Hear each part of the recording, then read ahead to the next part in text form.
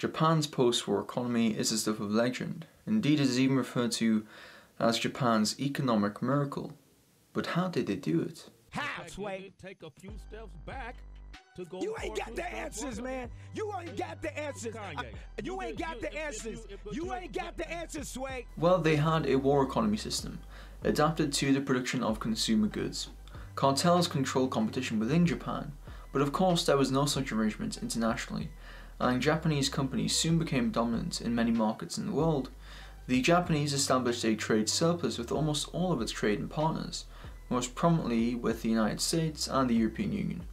During the 1980s, there was even talk about Japan's economy someday overtaking that of the United States. Some compare it to the current situation between the United States and China, the main difference being that Japan is effectively a US puppet due to military leverage, which is not the case with China. The Ministry of Finance were the top dogs in Japan's post-war economy. They controlled most aspects of the economy. The Bank of Japan, Japan's central bank, had to report to the Ministry of Finance. However, the quantity of credit creation and its allocation was decided by the Bank of Japan. Via a process known as window guidance, the Bank of Japan was able to dictate to whom and for what banks could issue loans.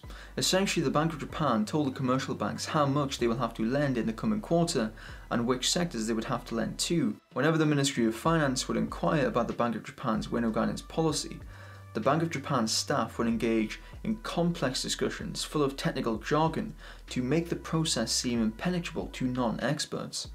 Of course, central banks such as the Bank of Japan like to have full independence and establish absolute power.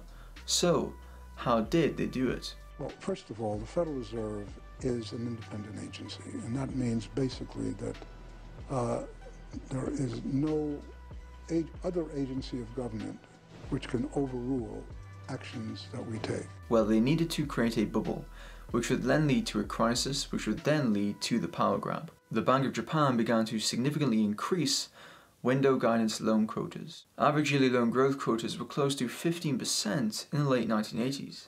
Essentially, they forced the commercial banks to engage in ridiculous levels of credit creation. This caused a boom in the stock market and in real estate. Between 1985 and 1989, stocks rose around 240% and land prices rose 245%. Although Japan is 26 times smaller than the United States, its land was valued at more than 4 times that of the United States. Therefore, instead of being used to limit indirect credit appropriately, window guidance was used to create a giant bubble. The Bank of Japan was well aware that the only way for banks to meet their loan quotas was to expand non-productive lending, and therefore these asset bubbles in stocks and real estate formed. Okay, so we have a bubble, time to pop it. Yasushi Mieno, in his first press conference as the 26th governor of the Bank of Japan in 1989, said that since the previous policy of monetary easing had caused the land price rise problems, real estate related lending would now be restricted. Well, the press lauded him, fighting against this silly monetary policy. In fact, he was deputy governor during the banking era and he was in charge of creating the bubble. Starting just a week after his appointment, from late December 1989 until August 1990, the Bank of Japan heavily increased interest rates. Soon, the Japanese asset bubble of the 1980s popped. Bankruptcies galore. Between 1990 and 2003, the stock market fell by around 80%, and land prices in the major cities fell by up to 84%. Of course, mainstream economists were relieved. This downturn clearly demonstrates that Japan's economic system was not so successful after all. Thou shalt embrace neoliberalism. According to Mieno, thanks to this recession, everyone is becoming aware of the need to implement economic transformation.